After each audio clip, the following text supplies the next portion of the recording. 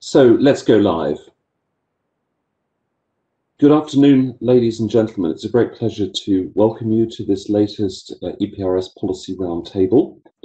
And we're maintaining a tradition which we've developed over the years of presenting some of the most recent findings of the Eurobarometer process, by which European public opinion in all the member states on really quite a substantial scale are polled regularly to see their thinking on current issues and on the evolution of the European Union.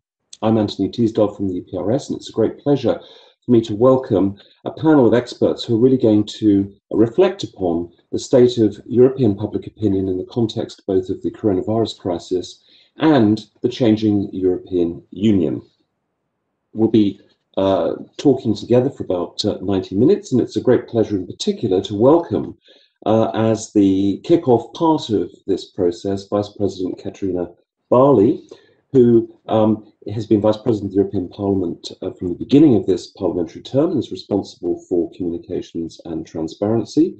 She's also a member of the Civil Liberties Committee in the European Parliament, a substitute member of the Foreign Affairs Committee, and for much of the decade before joining the European Parliament was a member of the German Bundestag, serving as Secretary General of the German SPD party and as Federal Minister for Family Affairs, for Labour and for Justice, and therefore has a wonderful combination of both national and European perspectives on the current state of European opinion.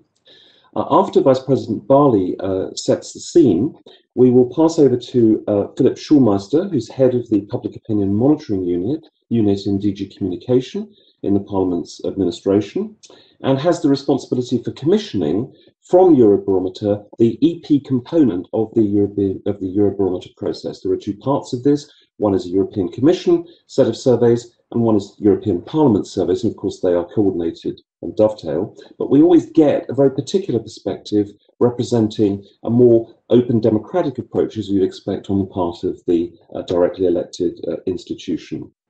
And then my colleague, Jutta Schulze, who's head of resources in EPRS, will moderate a panel discussion in reaction to what they've heard so far.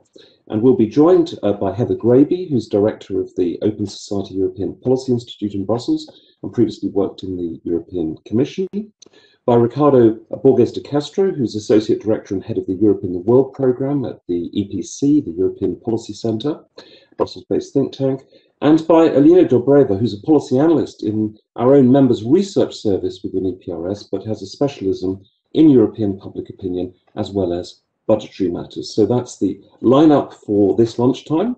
It's great to see everybody, and it's also great to see the 75 people so far who are online for this discussion. So without further ado, I'm going to pass the baton over to Katarina Barley to ask you how you see now the state of European opinion in the context of the evolving crisis. And thank you so much for joining us today. Well, thank you very much for the invitation, and for EPRS for undergoing this survey so regularly, because now I start as a politician and not as Vice President of the European Parliament. As a politician, this is absolutely crucial for us to know the public opinion, to get a feeling for how the own work is being seen. And this holds true even more for the European level. As you said, I was active on the national level, and there you do have more direct contact to the citizens. We do, at least in Germany, spend more time in the constituencies, which is not the case so much in Brussels. We have much more time that we spend actually at the seat of the plenary, doing plenary and commission work. So we do depend on this, and also to get the overview of the whole of Europe, because usually you get feedback from your own region and you get feedback from your own country, but to have an overall view over what is going on in Europe. And this holds true even more for these times, because now we are deprived from what makes our work so special, is to be in contact with citizens directly, and we cannot do this at the moment. So this is really a very decisive year to do such a survey. And of course, the topics that you touched upon are special too, and extraordinary as these times are. I'm not going to go into the details of the survey, of course, because Philipp Schulmeister is going to do that. But I think the title that you gave the survey, "A Glimpse of Certainty in Uncertain Times," is a very interesting one, very to the point. And I must say, I was indeed struck by some of the results, especially to see that of course the majority of people are awaiting an economic impact on their lives through the coronavirus crisis, but also the trust that they have in the European Union. And I mean, being German, I experienced how there was really an expectancy, what was expected of the European Union to do economically to support the regions, the countries that are most hit by the virus. But in the end, just about every member state was really awaited, and there was kind of a fear, especially how Germans would react, being the Council presidency, and to see how many are actually satisfied with the economic response, with the recovery fund, with the Next Generation EU, etc. I think this is very encouraging. Although I must say, I will be very curious how this develops throughout the next months, because at least in my home country, I think that this way that the European Union is being perceived is changing a bit now throughout the vaccination campaign. But these are ups and downs that we will follow up on. Of course, what is very interesting is to see how the population sees the European Union as a whole, how trust is there, but also the wish that the European Union changes, adapts to new challenges, also becomes more democratic. Of course, being a member of parliament, I salute this and I support this, because it means, at least to me, one of the components has to be to strengthen the European Parliament, but this is just my personal opinion. Yeah, well, I think that it will be crucial to now that the conference on the future of Europe is coming up, hopefully, that we use this as a means to pick up also the critics that have been revealed in the survey, the will for the European Union to develop more, to change, to become also closer to the public, to people, that we really take this as an opportunity to fulfill the promises of the European Union, because the European Union has always been a promise for the future, for peace and also for economic stability and coherence. So yes, I was really intrigued by the outcome of the survey, and I'm very curious to listen what Philipp Schulmeister will tell us, and I will stick to the discussion for a little while, but then I'm unfortunately have to drop out.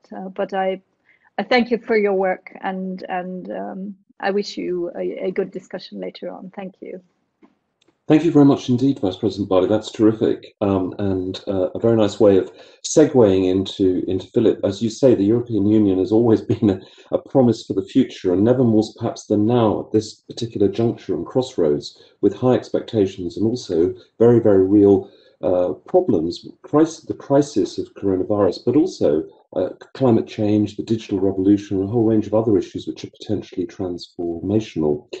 And this morning, the Conference of Presidents of the Parliament confirmed that the interinstitutional declaration will be signed next Wednesday, I think it is at lunchtime, in the plenary. So that will launch that will actually be the beginning, the formal launch of the Conference on the Future of Europe. So this particular event, in that sense, is quite nicely timed. Over to you, Philip, to tell us what the conclusions of the Kantar survey, which I think were done in November and December, so relatively recently, show. Please. Thank you very much, Anthony. Welcome, everyone. Thanks very much for having me today. Vice President, thank you very much for your introduction. I have to say that you already told the narrative that I was planning to talk about. So what I can do now is to put a few visuals on the screen to take you through that. Indeed, when I'm looking back at the past year, and I'm now trying to share my screen, which, as always, is a challenge. So I think that should be there now. Can you see it? Wonderful. So when I look back at the last year for the service that DG Communication is commissioning for the European Parliament, as Anthony said, as this part of the larger interinstitutional Eurobarometer tool, we were, of course, faced with the situation that due to the pandemic, the restrictions, the classical, traditional face-to-face service were no longer possible. So we thought about something else. We found something else together with our contractor, with Kantar, who is accompanying us in this endeavor over the past years. And we launched a series of 3 ad hoc online surveys in April, June, and September, October, and then followed up with this Parliameter 2020 with a field work in November, December. And what I would like to do in the beginning is to set a little bit the context at which we arrived with this Parliameter, looking back a bit at the past year. In October 2020, and this is now from this series of the 3 COVID surveys, in October 2020, close to 4 in 10 respondents said that the coronavirus crisis had already impacted their personal income. 39% said it has already impacted, 27% said it has not yet, but they expect it to in the future, and only 27% said it will have, believed in October that it would have no impact on their personal income. At the same time, we asked the question, what do you think is more important, or do you agree with the statement the health benefits are greater than the economic damage of the measures taken in this pandemic, or the economic damage of these measures taken to fight the pandemic is greater than the health benefits? And what you can see, and that leads us to where we are today, that in the beginning of the pandemic, up to the summer, a majority of respondents said health benefits, in our view, are greater than the economic damage as a result of these measures. But after the summer, in September, October, we reached a crossing point where for the first time, more people said now the economic damage might become or is greater than the health benefits. And indeed, if we're looking at the age breakdown at October of the past year, we would see that specifically young people were more worried by the economic impact of the restriction measures, specifically prevalent in the population group 25 to 34, where 55% said economic damage is a risk of the measures is greater than the health benefits. What we also did, and this is also first over the past year with this new mode, survey mode, we tried out a few things, and we thought it was important to look a little bit at the feelings. What feeling best describes your current emotional status? In April 2020, and then the same back in October 2020, uncertainty was the most mentioned feeling. In summer, this was more or less on a par with hope as the second most mentioned feeling, but in October, with the second wave fully coming in, uncertainty was fully back. Now, let's think back, and one of the big strengths of Eurobarometer is the longitudinal view, the view over time, the trends that we can see by asking a question, in this case, back 13 years to 2007.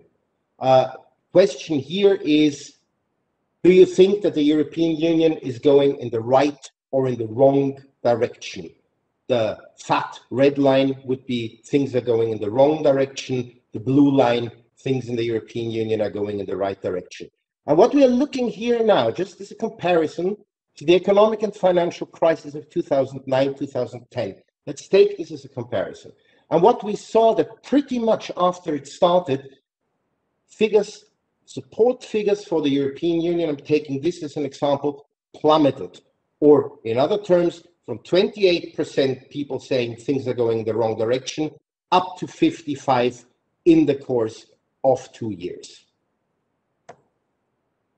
It would be reasonable, perhaps, looking back only at this instant, at this last crisis, to expect something similar. But also what working with survey data has told me, expect the unexpected.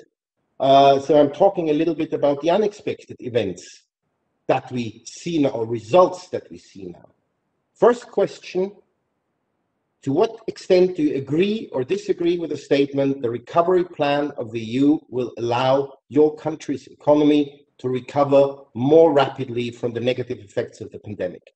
72% of respondents, and this is now the Eurobarometer survey, so taken in November, December 2020, 72% agree with this statement. Yes, we think our country's economy will recover more rapidly due to the recovery plan of the European Union. Relatively small number of respondents, 18 and 6, in total 24%, less than a quarter, would say they disagree with this statement. What we also can see is the spread throughout the countries is relatively small. There's a huge majority of countries between the high 60s, 70s, and 80% response sharing this sentiment, the recovery plan of the European Union will help. So there is indeed a high expectation that this measure taken will have a positive effect. Going back to that one now, is again the chart, things are going in the right direction, wrong direction, and now let's look what happened over the past 1 year. An increase from 32 to 39% of people saying things are going in the right direction in the European Union during the year of the pandemic. October 2019, November, December 2020. There's also more citizens saying over the same period of time that things in their country are going in the wrong direction than a year before. That would be the red dotted line on the top right of the chart that we are seeing here. But what's more important for me and quite crucial, and this is where this longitudinal effect or benefit of the Eurobarometer surveys comes into play. This is not a one-off outlier, this 32 to 39. Look back at the crisis, last crisis, 2010, 2011, 19% in November 2011 of people saying things are going in the right direction. Since then, we have a continuous positive trend of people agreeing with the statement, things are going in the right direction in the European Union.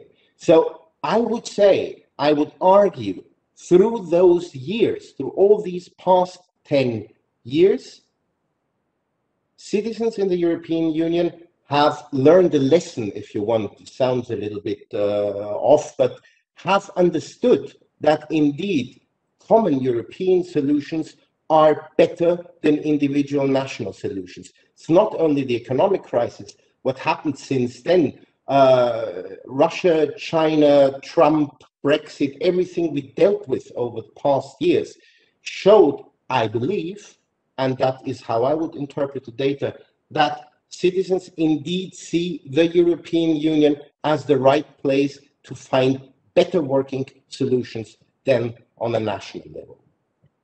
We see this trend replicated or mirrored in quite a lot of other standard indicators that we are having. Half of all respondents in November, December have a positive image of the European Union. Its proportion has increased by 10 percentage points since October 2019. So plus 10 points during the first year of the pandemic, and reaching the first time since 2007, again, the threshold of 50%. And again, you would see the trend that leads out of 2012 up to today. So again, I would argue not an outlier, but a continuation of a trend. And because Vice President Bali mentioned that before, of course, I expect that we might see an impact of the vaccine discussion over the past weeks in the next installment of such a survey.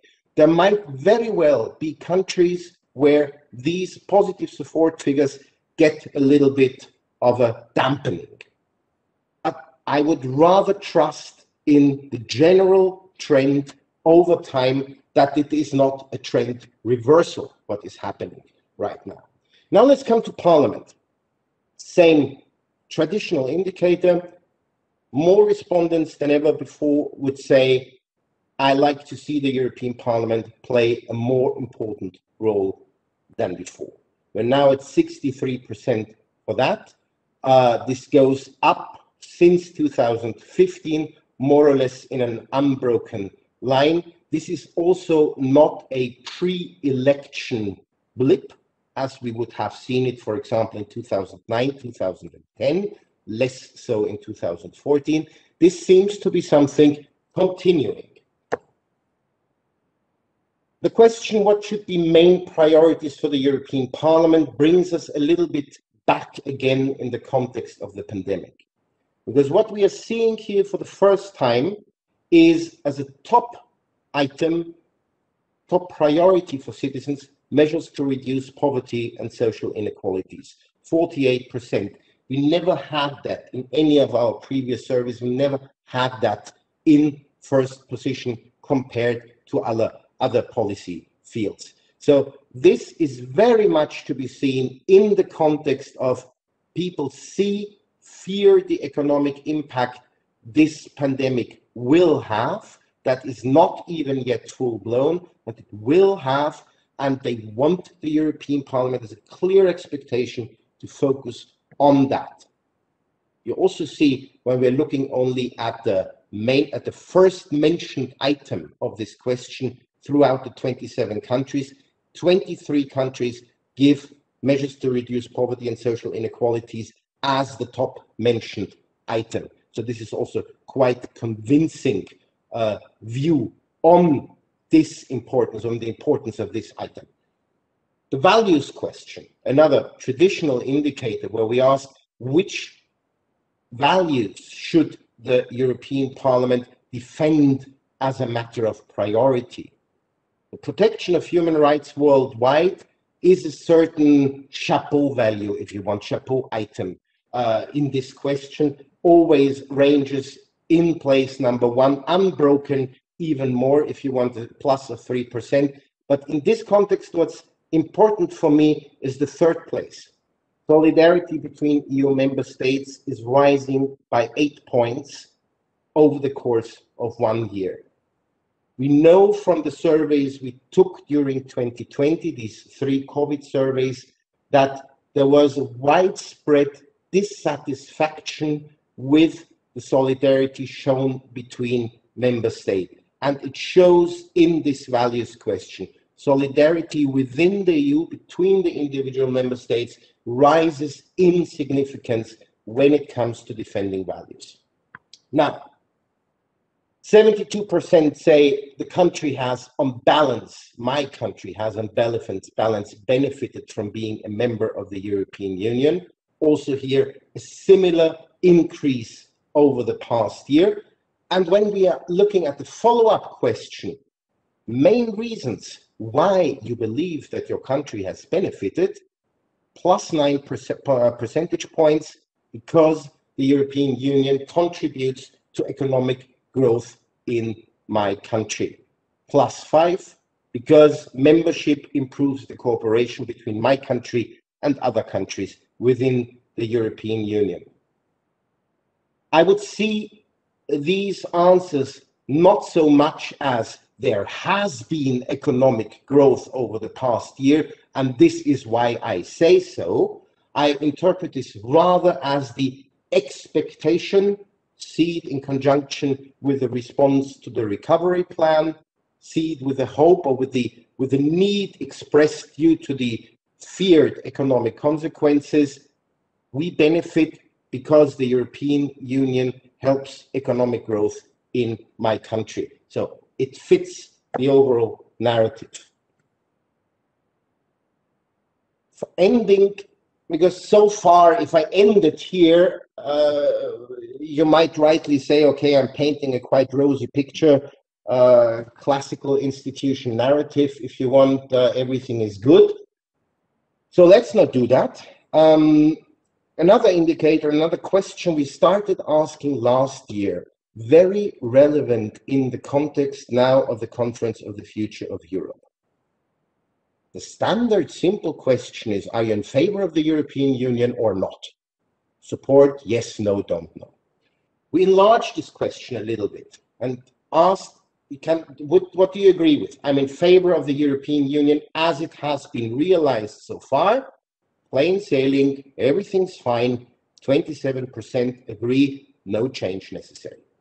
44 say, I'm rather in favor of the European Union, but not the way it has been realized until now. And 22 say, I'm rather skeptical of the European Union, but I could change my opinion if there was reform. So take this together, and you would have 66% who at least are expecting, hoping, wishing, calling for reform of the way the European Union is doing business. Or again, in other words, there doesn't seem to be a majority of citizens anymore that accept business as usual. Therefore, relevant for the Conference on the Future of Europe. Ending on a cautious note, I started with the impact, the economic, financial impact people already felt last year. We asked the question, when it comes to your personal living conditions, how do you think this will be in 1 year's time? 52% say this will be more or less the same. Again, see this in the context of an already worsening economic environment with already felt impact on people's private personal life. And then the 52 becomes worrying, as becomes the figure 53% who say my national economy, my country's economy will be worse in 12 months from now. So the outlook, the pessimism is clearly there that due to the pandemic, in 1 year's time, our economy will not look necessarily better.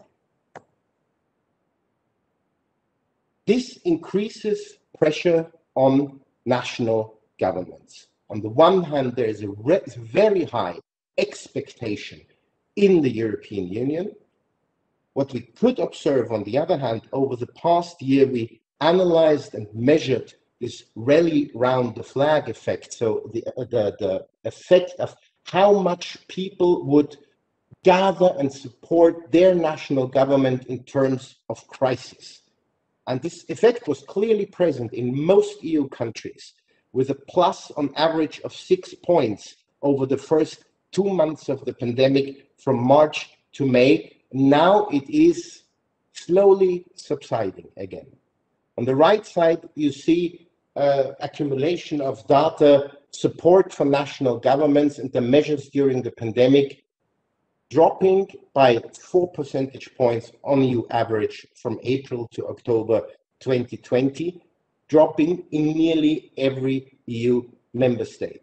So pressure on national governments to deliver increases, and it's quite interesting to see some countries, like the country I know best, Austria, for example, where we have a drop in support, a clear, significant drop in support for the government, and actions taken by that government, for example, over the past days. So the question, how governments deal with the rising pressure of economic change, and crisis will be quite significant for the next month. And Anthony, I'm done. Thank you very much.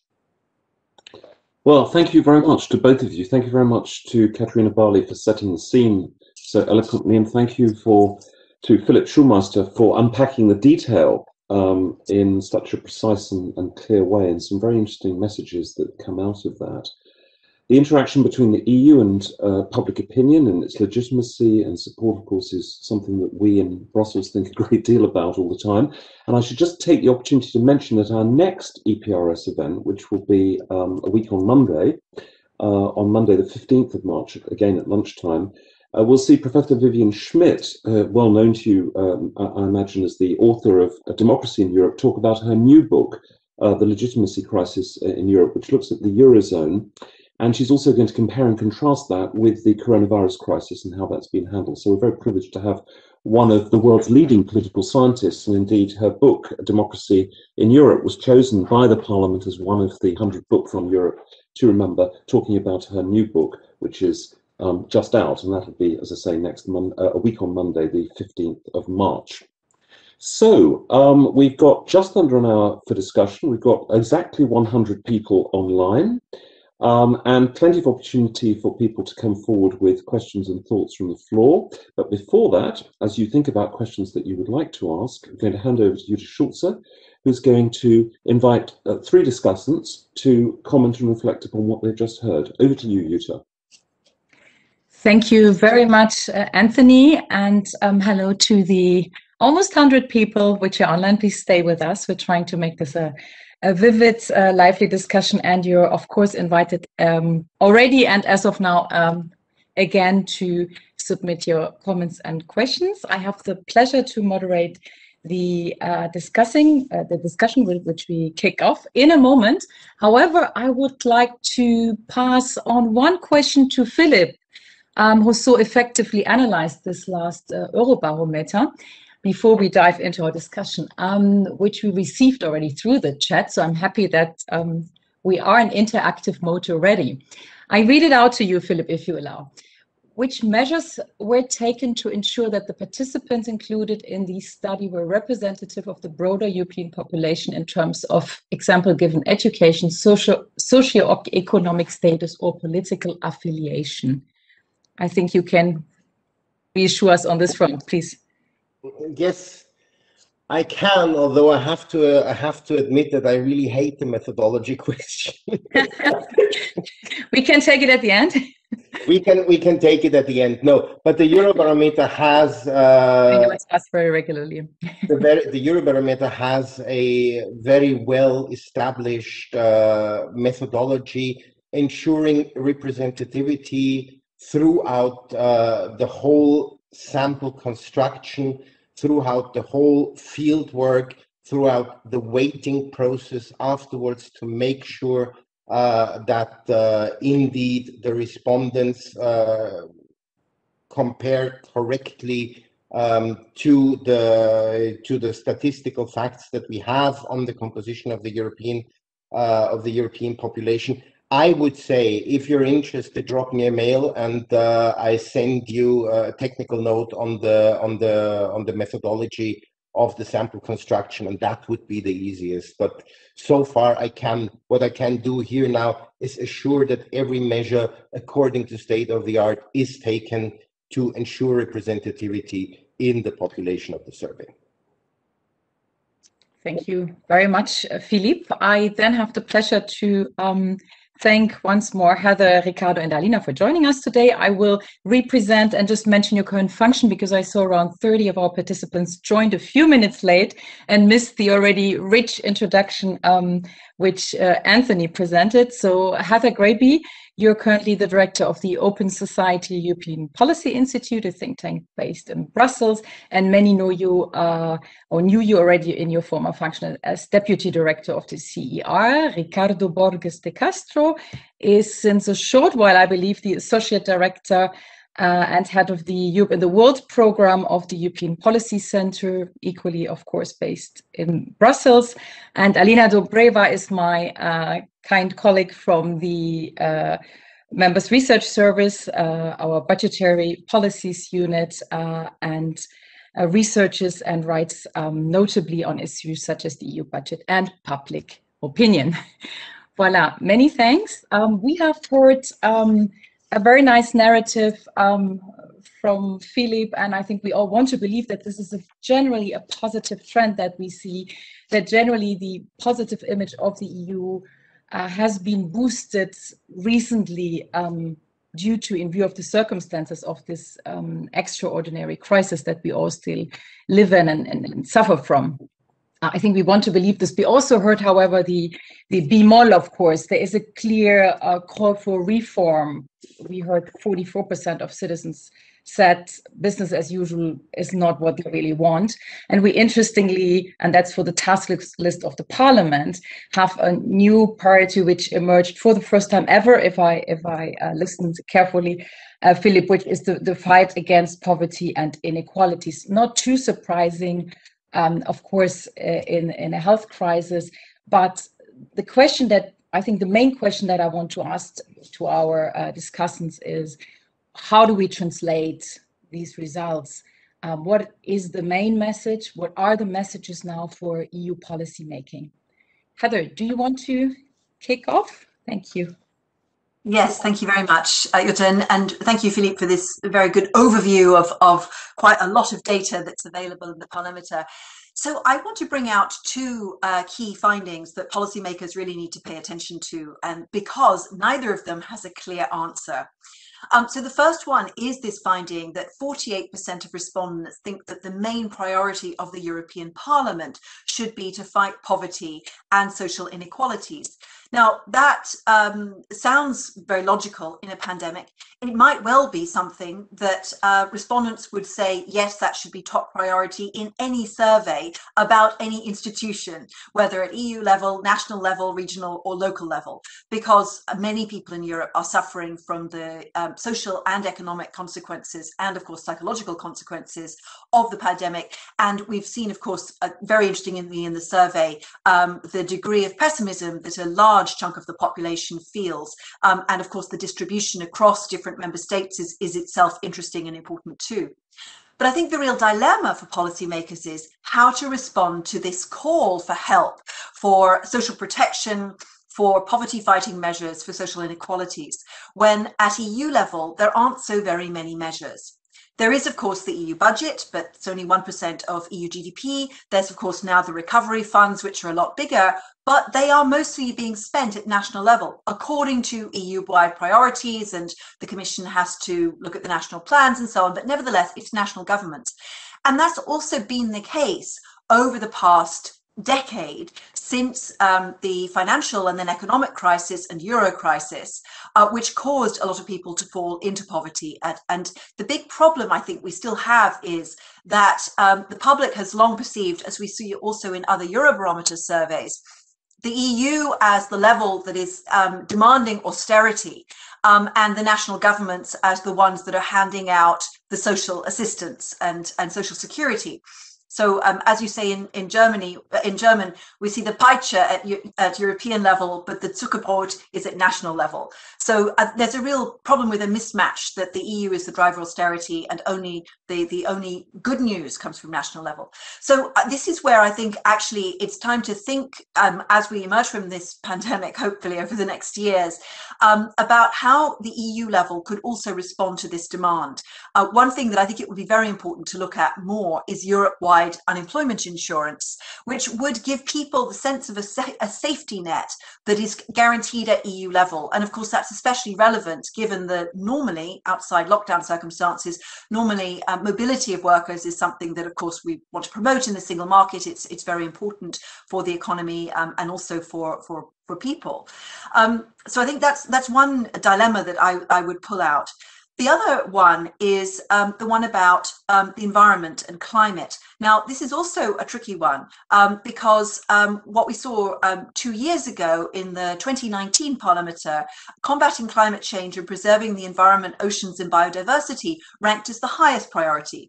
This year, around a similar proportion of people, around a third, prioritise measures to protect the environment and biodiversity, but it now ranks 4th in the list. And this is in line with the findings of the standard Eurobarometer, which saw a decrease in the proportion of Europeans saying that the environment and climate change is one of the most important issues facing the European Union. Now, the difficulty here is not that somehow it's lost popularity. I think there are many activists out there, particularly the younger generation, and we're also seeing that still around a third of Europeans prioritize the environment. But it's that now, unlike 2019, the EU has a very big and comprehensive program of work on this, the European Green Deal, and a very large number of measures that will be rolled out over the next months. Between now and June, the EU is going to have, I think it's 13+3 really significant measures coming, initiatives, European, from the emissions trading scheme to maritime fuel, aviation, cars, and so on, and 3 more after the summer on buildings and so on. So what's about to hit the public, in addition to all the news about vaccines and so on, is a huge amount of work and really significant measures that will change their lives at EU level. But they may not be realizing that that's going to happen. And so my key takeaway there for policymakers is it's time to start explaining the European Green Deal in real world terms so that people understand where it's going to lead to, and that in fact the problems of poverty and social inequality, which they are rightly and understandably prioritizing right now, could actually be alleviated thanks to a well-run Green Deal, which delivers a fairer economy with more opportunities for jobs in new sectors and also more dynamism in a sustainable economy. And that message is not getting across. In fact, if anything, what we're seeing is a lot of populists who are now saying you're going to have more restrictions. Climate measures mean more restrictions on your choices and on your freedoms. And we see that in the run-up to the German election campaign at federal level this year.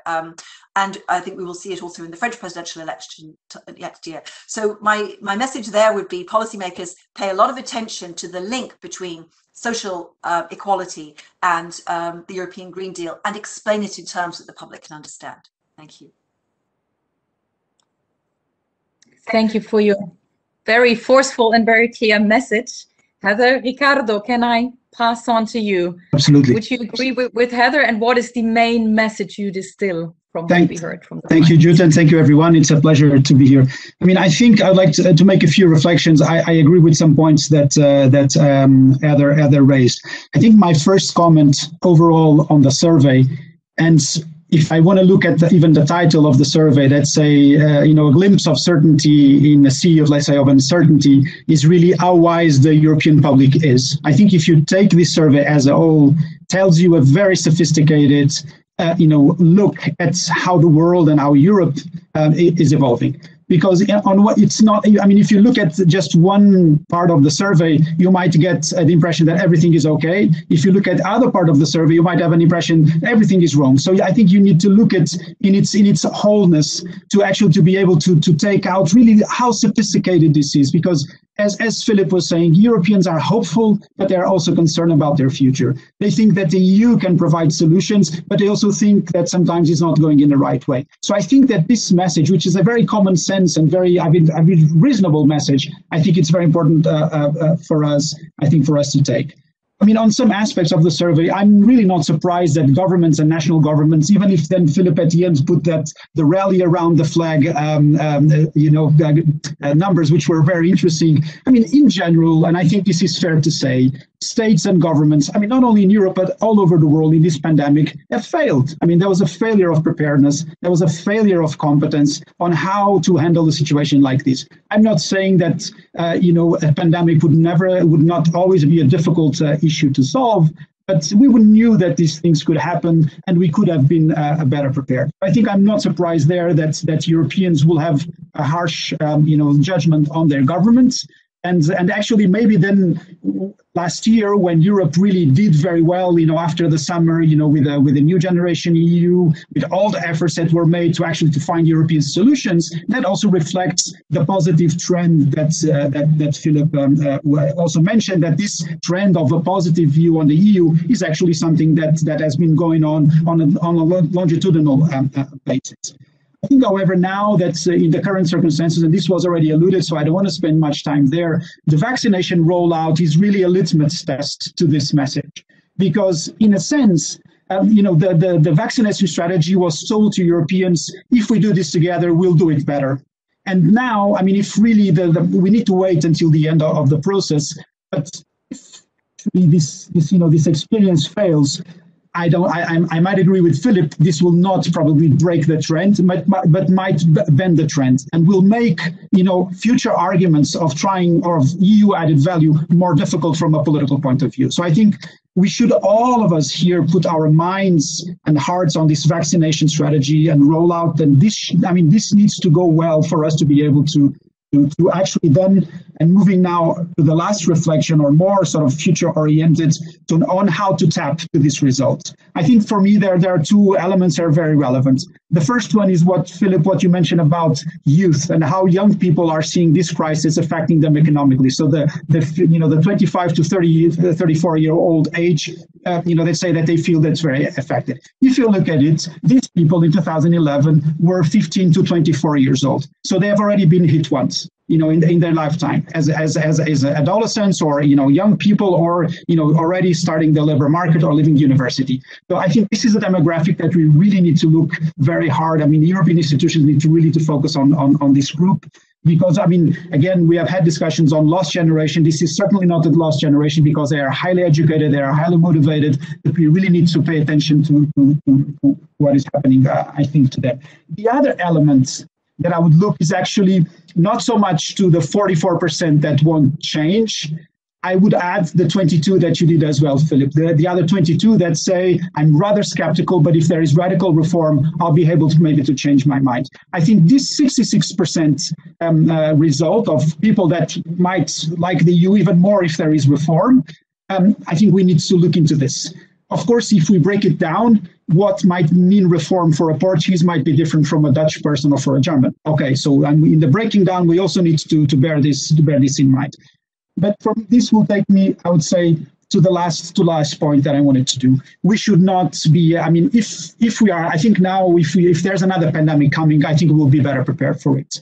But I think there needs to be an effort, EU-wide effort, on strategic foresight and preparedness, and really stepping up the work that we are already doing in trying to prepare ourselves for the next crisis, because they will come. We are at a state where crisis becomes more and more permanent, and I think we need to be better prepared also for the resiliency of our societies. And I think we can have Europeans together with us to do this, but we really need to actually to respond to some of their concerns with practical examples. And that's why I think, again, the vaccination rollout strategy is crucial in this respect. We shouldn't downplay it. I think results also tell us that there is a lot of potential that we can use here for some policies that Heather just mentioned. And so I think let's look at these results, like I was saying, and I'll finish here, as really a very sophisticated look at how European politics and European integration is going on, and what can we take out of these results. Thank you very much. Thank you, Ricardo, for points you made, which were very complimentary to Heather's, and enriched very usefully our discussion. Alina, please. Hello to everyone. First, I want to start actually with one remark to what the Vice President Barley was saying. She was saying how important it is to have public opinion surveys, especially in these crucial times that we cannot have, or politicians, she was talking from the point of view of politicians, that they cannot have as much direct contact with the citizens as they usually do. I want to see this point from a pollster perspective, from a researcher point of view, as I used to work as a pollster before joining the EPRS.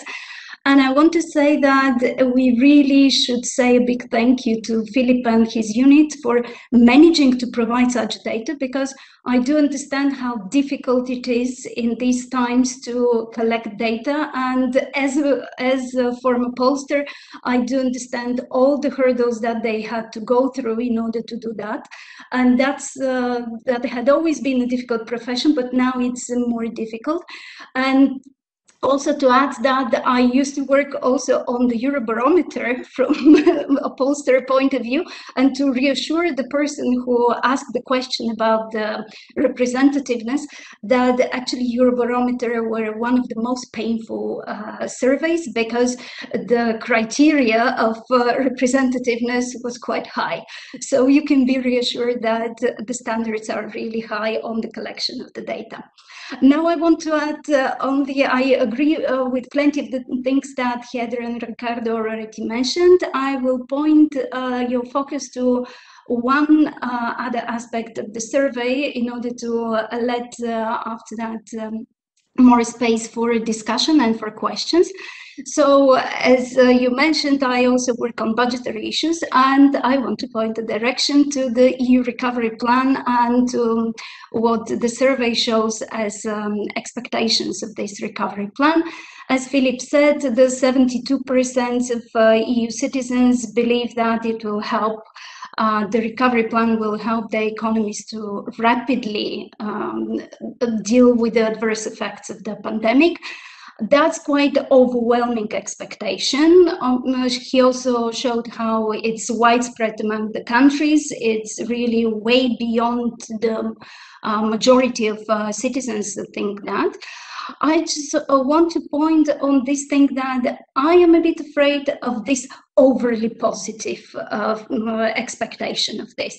And just to mention also what Heather very rightly said, that the EU budget is only 1%, approximately 1% of the GDP of the country, so it's rather small thing and we expect a lot from this. But she also mentioned that the recovery plan is bigger, which is not exactly the case. It's focused on few years, but as an amount it's not.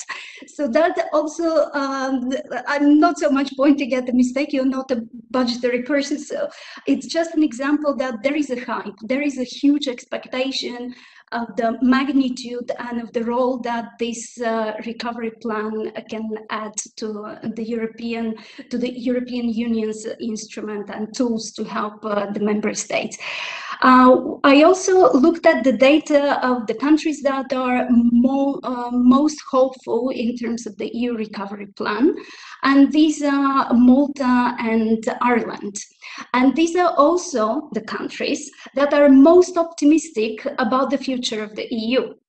If we look at the other end of the spectrum, the countries that are least, and I say that in inverted commas because still 2/3 of the people are very supportive of the recovery plan. So the countries are France and Finland. They are amongst the least optimistic about the future of the EU. So we don't know what is the causal direction, whether the optimism makes them look at the recovery plan in a better view or the other way around, but there is some overlap or link between these two questions. And also what Philip was saying about the emotional context in which we live through this crisis, and that there is a lot of hope being almost the first, but still keeping the second as a second most important emotion. We see this very, I see this response to the EU recovery plan as a very emotionally charged response to, as a support to this plan. We actually don't see quite a lot of differences in terms of socio-demographic support around this, on the question on the recovery fund. So it's quite widely accepted in terms of social groups, just as in terms of member states. One other aspect of the answers, what I found very interesting, is that usually when we look at budget-related questions, the share of don't know answers is quite high. In this question, we had only 4% of people who are saying we don't know. It also shows that there is a lot of willingness to answer, but not so much in the rational, judging the numbers, the amounts way of thinking, but much more in the emotional way. And that's why people are much more ready to answer this question. Also because there are so few don't know answers, talking about a plan that in December were still very much in the preparation. Even now, we don't have the national governments, all of them submitted to their national plans. So this is something that hasn't even started, that is still in preparation, and there are so few don't know answers. So we see this answer here in the context of hope and emotionally charged. This is important to note, I think, from the policymakers' perspective, because for me, that's a danger. That's a danger because emotional expectations are even more difficult to meet than rational ones. They are based on the hopes, and the hopes are much more difficult to meet, especially in the crisis situation. So I would say that this recovery plan is based on borrowed money, but also it's based on borrowed support from the citizens. We need to really look at the success of the support for it, also in the terms of very high pressure on the Commission and on the member states, because they are partners in that, to actually implement this plan in a really good way. The scrutiny there will be even higher than on the usual budgetary instruments, because the hype and the expectations are very, very high here. And I would say that usually citizens are quite critical on the point of EU spending money. We see over the years in previous studies that when citizens are asked if there is value for money on EU spending, they're quite critical on that. Even though we see on other questions that the citizens say that they benefit from that, they're still quite critical. So I will stop here in order to allow for questions and get back to the discussion with the other issues. Thank you. Thank you very much, Alina, also for zooming in a little bit further, including on particular geographical elements here, which are indeed very interesting. We have received one further question, I'm afraid. It's again for Philippe. I read it out to you. Due to the COVID-19 measures, the government's support is dropping almost everywhere. I suppose it means support in general for national governments is dropping. Has this been taken into consideration? Has drafting the survey, did you note what could or should be done by governments to change that path? I suppose you would not have wanted to do that, but maybe you explain how the survey was designed. Well, we did not have a question on choosing measures citizens would like to see in order to overcome the crisis in this survey in here. So that is unfortunately not an analytical factor that I can now come up with in this context. No. The one thing that I found maybe interesting is I just maybe quickly share this, try to share the screen here again. This is also from a Kantar survey that they did. What do countries across the world try to do as measures, interventions against the crisis? And what we can see is countries like Belgium, France, Italy, Spain favor to a large degree fiscal policy, tax relief as a key action. Other countries, Germany among them, from the European set if you want, but specifically also Australia and Japan strongly support public investment for growth. I found this not uninteresting a little bit also to look at this a little bit more global comparison, what can be done, because one of the things that I strongly believe is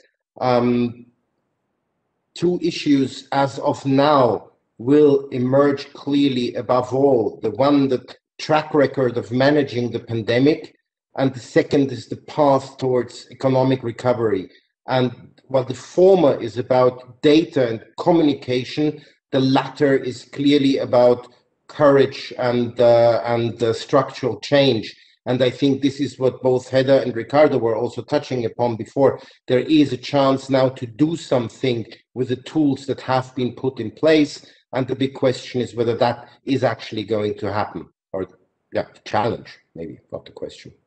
Yeah, I think, thank you, Philip. I think the common thread we saw through all three interventions was the issue of the high expectations and the fear about an expectation gap that may widen. It's been always there, I suppose, but it may widen further and become a real issue. Heather, you pointed particularly to the need for better, clearer communication with citizens and the interface with the European Green Deal. Ricardo, you reminded us of the young generation. I think the term COVID generation has already been coined, I'm afraid. And I think those concerned also use it. You talked about the skeptical group and of course the need for foresight. And Alina, you reminded us of the over 70% of citizens having now hopes related to the recovery fund. You know, and I think we're all a little bit wondering, do they know the exact mechanism of this recovery fund? Are these hopes realistic? And so on and so forth. So at our doorsteps now is the, thank you for the good news, Anthony, is the kickoff of the conference on the future of Europe. How do we use this now in an intelligent, effective manner? How we will not have a large influence, but how can this now be used, this very precious tool in catalyzing all these and in making sure that citizens feel listened to and feel responded to. What is your reaction to this? Thank you. Ricardo, do you want to come in first? Sure. Yeah, I can start. I mean, I think the first reflection is that finally it's going to start, right? So I think that's the first good news, and I'm glad that Anthony was able to share that also. I mean, with all of us, that as of next week, the first event. I mean, I think, you know, from a personal preference, I would have never called it a conference on future of Europe. I would have called it a forum on the future of Europe, because a forum would have been more inclusive, more bottom-up, and would have been sort of, maybe we would have been able to do more of a festival of ideas on the future of Europe. So that would have been my preference, to in this, instead of just a conference that sounds, you know, very bureaucratic, very structured, very top-down, and I mean, and I think also the past few months in all this haggling around, you know, how would this be sort of set up, shows a little bit that problem. But anyway, it's going to start, and I think that's the most important. I mean, very quickly, I think it's really a good opportunity to discuss the future of Europe. I think, I mean, my think tank, the EPC, will be very much involved and participating in so many of the events, and you know, trying to contribute to this discussion. I would maybe refer to the 2 points that I made initially, just to give a little bit of follow-up. I think on the younger generation, I mean, you mentioned, you know, a COVID generation. I mean, they already, like I said, this COVID generation had already been hit by the financial economic crisis. So I don't know what kind of generation, but I mean, they are, I think they really are strong and resilient. But I think in terms of policy making, what we need to start doing, I think also in our, I mean, in a general term, except for all the policies and measures that we need to do on a day-to-day business that is to manage, you know, either, you know, problems or issues that are sort of immediate. I think overall our policies should be thought out long-term. And one of the new elements of long-term thinking on sort of generations is this concept of intergenerational fairness. So I think our policies need to start to have a yardstick, or at least have some criteria for us to be able to judge. And I think this enters very well into what Eder was saying on the Green Deal, or, you know, climate change related policies, that we actually start introducing this idea. Is this policy, or are these measures intergenerationally fair? And there are a few projects ongoing. I mean, in Portugal, for example, at the Gulbenkian Foundation, also with the School of International Futures. So I mean, there's a lot of things being done in this respect. And I think probably this should be something that the Conference on the Future of Europe and the European Parliament probably should take up. I think the second one has to do really with this, you know, this nexus between preparedness and resilience, where, you know, strategic anticipation or strategic foresight comes in. This is something that probably it's going to be hard to do, but it needs to be done. It's going to be hard to do because probably there will not be so many resources for this because member states and the EU we have so many problems to solve that there might not be enough resources for this. But also in many circumstances, this will not be a visible process.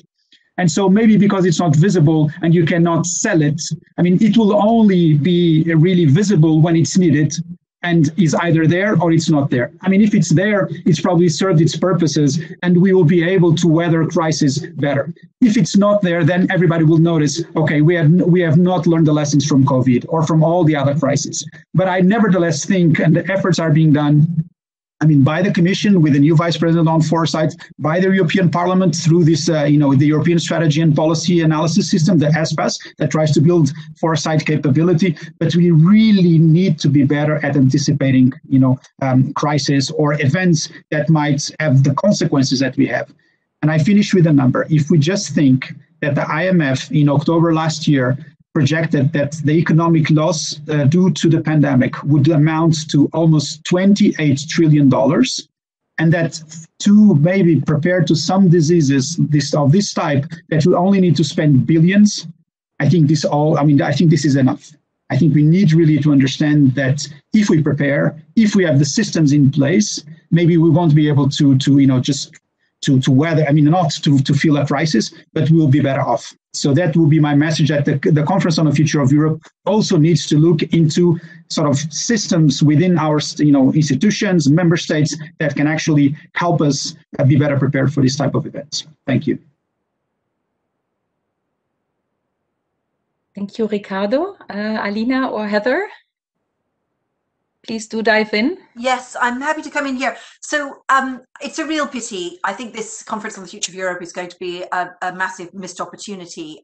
Partly that's because of accident, that it's very hard to have a wide-ranging citizens consultation and a range of citizens assemblies, which was one of the original ideas.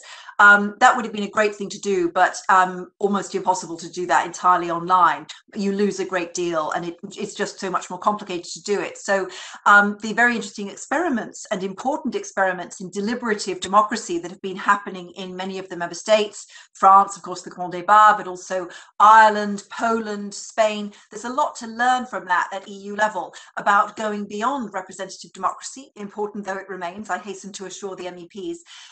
It's still important. But when you're trying to deal with a multi-generational issue, as Ricardo was just pointing out, such as climate change and the need to move to a sustainable circular economy, there's only so much you can do when the parameters set for governance are elections every 4 or 5 years, and when many businesses are just looking at quarterly profits. You need to have a much longer time frame, and that's the kind of thing the Conference on the Future of Europe could have taken up and actually put to much more integrated, intergenerational, and socially inclusive citizens panels that could have been really representative of the population. So that's going to be impossible. And meanwhile, of course, it's been massively shortened because President Macron wants it out of the way before the French presidential elections next year. Plus, I won't even start on all of the bureaucratic complexities of having 6 presidents and so on. But what I think it does show is 2 things that need to really, it perhaps could be a starting point for 2 very important conversations at EU level which have been missing. One is what kinds of dimensions of democracy we need now in the 21st century, faced by these massive and very complex issues of the combination of digital transformation and the need to move to a circular and sustainable economy. A massive systems change that we are actually experiencing is bound to leave people behind. It's bound to create a huge amount of insecurity, and it will be very easy to blame the EU for all of the problems that emerge. If the EU level is seen as responsible for only the measures and the restrictions and the new laws and regulations and taxes, and not for looking out for social fairness, intergenerational fairness, and also global fairness. The big blind spot of the European Green Deal is external policies, in fact, and I think that's something that EU needs to show, that it's not aiming for a protectionist we're going to sell all of our nice new green products into your markets approach. That really wouldn't work. So it's a critical moment for Europe to show that to show that at EU level there is real concern about the vulnerable workers who've been very much harmed during the current crisis. For example, all of the migrant workers who pick the oranges and the tomatoes, which have kept the food chain working during this pandemic. We haven't had food shortages thanks to a large number of people risking their lives to be out there in the fields and in the supply chain, and also the essential workers who are on the worst kinds of contracts, the least job security, the least social security, many of them in extremely precarious positions, but they are the ones who've kept everything going in the care homes, sweeping the streets, keeping all of these essential services working in their very low paid and precarious circumstances. So these are issues that the Conference on the Future of Europe needs to pick up and look at, is how do we have a whole of society approach to the digital and green transformation? And I think that's far more important, frankly, than the institutional squabbling that's going on at the moment. And there needs to be some real leadership now. Thank you very much, Heather. And yeah, I like very much your proposal that this could be indeed a first step, because I think we're all concerned seeing the timeline now foreseen for this conference on the future of Europe. Alina, is this now a possibility to mobilize the 22%? Was it, Philip, the 22% in principle, agreeing with the direction, saying EU goes in the right direction, but not entirely convinced and wanting to see changes? No, 44% actually. 44% are rather in favor volatile times. change, and 22 are rather skeptical, but could come back if. And Ricardo is completely right that these two need to be seen together. That is the target, if you want. That's the movable target. And moving target, by the way. Yeah. We are in absolute volatile times. And sorry, my optimism came through here. Please, Alina. Yes, I think that the option of taking this 40 or so percent on board, we usually talk more about informing the citizens, telling them about EU policies, and that's the approach of taking people on board. But indeed, there is a time also to look with more focus on the other side of the communication, actually listening to the citizen. And indeed, it was a great idea to have a more debating type of Conference of Europe and involving more citizens in the communication mix. And it's really such a bad timing for this pandemic to happen. Not that there is any good timing for such a thing, but in terms of the Conference of Future of Europe, it's really the time when we had to have face-to-face communication and gathering in huge groups.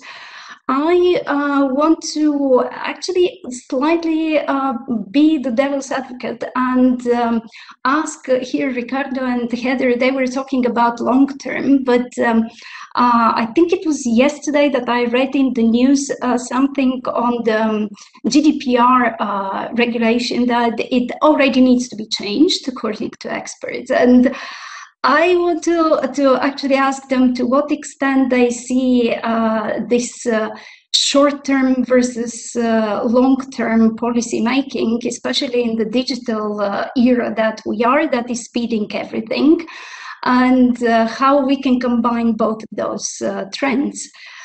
Because it's definitely we're working in context that is already very different from when the EU was established, and the speed of development of policies and the speed of development of every socio-economic process is already different, and the need for change in the regulation is also different. That, of course, doesn't mean that I'm in favor of responding to citizens' expectations on every bleep because it was very wise what we were discussing earlier, that all these public opinion changes, they need to be seen in their longitude and the longer trends. And especially when we look at EU level data, that's a combination of national data, and especially in the context of COVID, we saw that the difficult moments, or the highest moments in health terms of the crisis were coming with different timing in different countries. Also, the lockdowns were with different timings. So when we look at the overall EU picture, that can be, in terms of timing, very dependent on the very distorted timings of the countries. But still, we need to see these dynamics of the policy response that is needed also in the terms of the short-term necessities that current situation demands. Thank you very much. Is there a reply or additional comment from either? Sure, but I don't know if Heather wants to go ahead, or otherwise I don't mind. Yeah. Heather, ladies first. Please go ahead, Ricardo. I'll go then. Thanks very much. I mean, I think, Alina, what you just said is basically it's music to my ears, right? In a sense that precisely because things are moving much faster, you need to be much better prepared to face this type of environment, which means that then you need, again, I mean, I go back, I know that I sound like a broken record, but I've been saying this for the past 5 or 6 years, and I'll continue to say the same thing. We need to be better prepared. We need to have systems in place. I mean, we're not always going to get it right. Don't get me wrong. And I mean, you mentioned GDPR. I mean, it was proposed in 2012, and only in 2016 was approved. And now it's already, I think these are the dates. I mean, I might be wrong on the dates, but it's something like this. And now in 2021, it's already outdated. I mean, if you actually have a rolling system that is functional, that either, you know, in each institution or that brings all institutions together to continuously think and scan the horizon. I mean, I have nothing against the short term. I think the short term is important because it's where we live, right? We live in the short. I mean, we live today. It's so in that sense, it's on the present day. But we also need to anticipate, not only because we want to be better, prepared when something wrong happens, like a pandemic, or we want to leave a better world to our children, to our grandchildren. So I think in this respect, if we are actually able to keep track of the changes, it's like you say. I mean, today.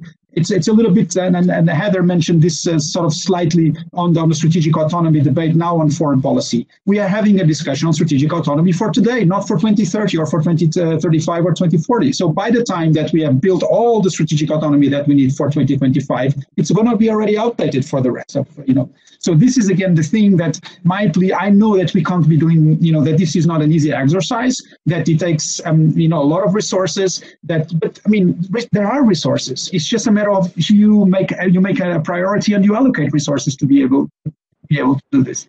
So I think, and now there's actually there are more arguments to be able to do these things, because I mean, foresight gain or strategic anticipation gains more relevance throughout the years because of the successive crises that we always say, oh, what a big surprise. I mean, so this is really not the way forward. And final remark. If we really wanted to continue to be democracies, we need to really, invest on anticipatory democracy.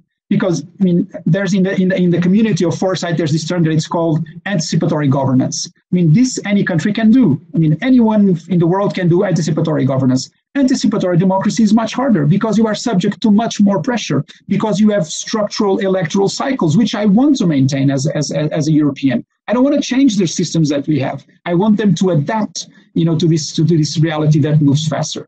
So instead of changing democracy, we need to change the way we do democracy, right? And I think here, of course, the parliament plays a key role. So this is always my plea. I mean, let's be better prepared. Let's think ahead of what might be the things. And of course, I mean, there will always be times that we're going to be surprised, and there are always things that will be outdated, but that's just the nature of things. But we can do at least a little bit better. Thank you. Yeah, you're very convincing, Ricardo. I think what you tackle is here and concerns, of course, the eternal dilemma about the political cycles and the quick wins in the political life which can be made. and seeing the more long-term dimension and gaining support for those. And I think we're very much in that struggle on all levels. I wanted to come back. You made the quite strong remark in your initial statement saying all states failed. I hope I quote you right. Has this COVID-19 crisis, has this changed the public attitude to the role of the state, you think, in society and economy? Question to all of you, is this a transformational process we're observing here, and where is this leading to in your view? I could come in here. Yes, I think it's a very important moment when people are looking to the state for protection, and they're expecting to see a very impressive and reassuring response from several levels of government. And that's why I think, actually, we were talking today about a survey that was done in November last year, and I'm sure that events since then have affected things, both the arrival of the vaccine, but also all of the problems with rollout of the vaccine. And so people are seeing both the capabilities of the state at different levels very clearly. They're also seeing the limits of capability. They're seeing both failures of politics, where sometimes political blockages and failure to agree is preventing very important things from happening. They're also seeing what actually amazing things can happen, that the logistics can work for so many people to be vaccinated with a product that has to be stored at extremely cold temperatures, for example. So these are important lessons to be learned. And I think that the key thing now is not to keep blaming citizens for not trusting government institutions. There's a tendency, looking at all of the surveys, and this comes up in Eurobarometer, but also many of surveys on trust, that there is a secular decline in citizens' trust in institutions, in politics particularly. Political parties have lower trust ratings than estate agents and lawyers in quite a number of countries these days. And so, and institutions as a whole, they're trusted in some places. For example, in Germany, the independent institutions like the Bundesbank are still very much trusted, but many others are not. And in this pandemic, people are looking at the health system and the health institutions and wondering what they can trust in the future. So it's a real test. It's almost a test, a breaking point of our governance structures, our politics, our democracies, more and more for all the reasons that Ricardo just gave, capacity for foresight, and also who can do what at which level. In Europe, we're quite proud of having a millefeuille governance architecture with governance at many different levels, which at times can be expensive and time-consuming and rather slow to act. And it's particularly slow in a crisis, as we've seen. It's really difficult to get 27 member states to agree together, especially if some of them want to go rogue on various issues. On the other hand, the great strength of the European Union is that what it decides has staying power. The fact that we have a community of law, despite, again, attempts to undermine it by certain member states, but we have a community of law, we can create binding agreements, which other regions simply don't have the capacity to do. And of course, we have resources to back them up. And so having that EU level, this is the moment when it really needs to prove its added value, not as a crisis response mechanism, because I don't think the EU will ever be good at that. There's too much defense of sovereignty by member states to give the kinds of powers to the EU level that would be needed for the EU to be a proper crisis response mechanism. But to do often the crisis cleanup and putting in place the structures and institutions and policies and funding that will be needed to prevent the next crisis, that's what the EU can do. That's what it's really good at. And I think that's what the Conference on the Future of Europe, but also institutions like the European Parliament should really think about doing now as we emerge from the pandemic. Thank you. Thank you very much, Heather. Judith, Ricardo, please. Yeah. Just very briefly, I didn't say that all of them failed, but I think there was a general failure, right? In the majority of states, not only in Europe, but across the globe. I mean, if you look, and the studies that so far have been published, that we've been looking at this, what they found that states that did better, either they had a previous experience with a situation such as this. The second element is that they are internally cohesive, so it's easier to pass a message and mobilize people. And the third element is that they were technically competent. So they had there was technical competence to deal with this in the health public system, in how the government works. So these are our elements. But I mean, I didn't want to sort of this to be more on the negative side or end on a negative note. I think there's also some silver linings in this crisis. And if we just look at the side medical and scientific community, how it came together, how it collaborated, and the fact that, you know, a year after this all started, we have, you know, functioning vaccines. I think this is also a testament that when we put our minds and when we focus clearly on objectives, you know, we can do this. So I think, you know, let's also take examples, you know, from the scientific and academic community globally, and how they collaborated, how they broke borders, how they exchange information. So let's also see what are some of the positive lessons as well from you know, from this episode, from this crisis. I'm sorry, this wasn't the right word. Indeed, this was confirmed by the growing importance of solidarity between member states in the Eurobarometer survey. So we did have this aspect there, despite Schengen being suspended and many other sort of national reflexes, of course. Sorry, Alina, please. Yes. Maybe just to reflect on what Riccardo was saying, it's I wouldn't also say it as a failure, but maybe the expectations to those countries were higher than possibly they could be met. And also what Heather was saying, and I totally agree with her, that EU just doesn't have it in its toolbox to be an emergency response center. But aren't they? But are we sure that citizens don't expect that? That's the point. Like, if citizens expect that, but EU doesn't have the tools to do it and competencies to do it, then it will always be judged as a failure, although it's just not meant to be that, not meant to give that response. But I think that in a way, every crisis gives us a lesson of where we don't have the tools, we don't have the competencies to respond on EU level. It was the Euro crisis like that, it was the financial crisis. And I think that, interestingly, if we were listening to the citizens' expectations over the years, with the increasing pressure of EU paying more attention to health issues and having more competencies in the health care sector, maybe we would have been more prepared for this pandemic.